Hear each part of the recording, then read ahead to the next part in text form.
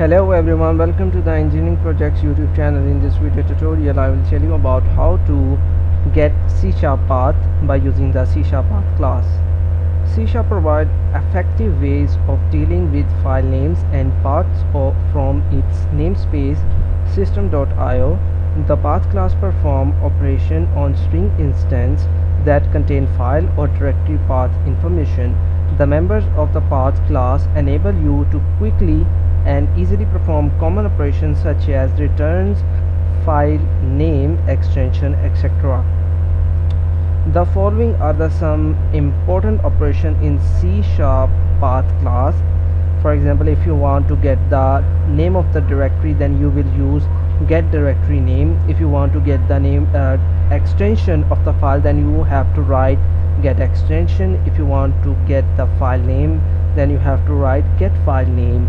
And if you want file name without extension, you have to write GetFileNameWithoutExtension. If you want the full path of the file, then you have to write GetFullPath. Get current application path.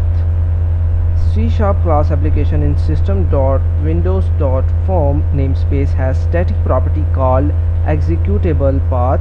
To get the current application path, we can use GetDirectoryName of the path class with executable path as parameter. For example, application path is equal path.getDirectoryName in parentheses application.executable path.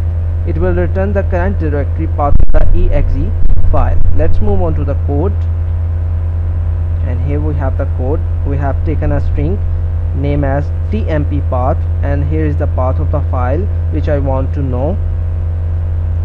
First, I have taken a string file extension is equal path.getExtension, and the path of the file name is equal path.getFileName, and the path of the file name without extension is equal path.getFileName without extension, and the path of the file.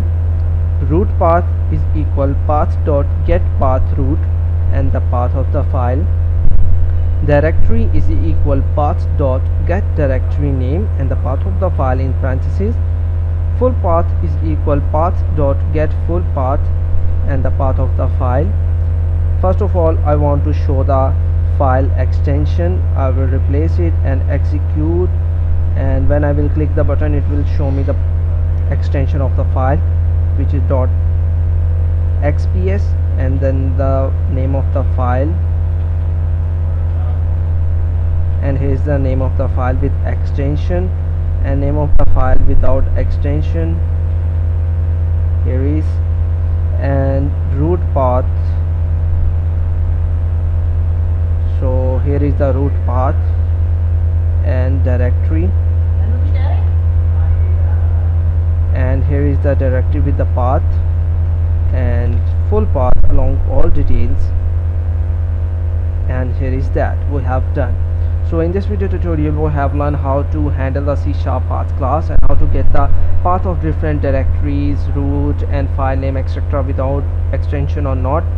I hope this video tutorial is informative for you. Don't forget to subscribe our YouTube channel if you are the new visitor to our YouTube channel, and keep subscribe and check other videos too. Those are very informative for the newbies of C# programming language. Take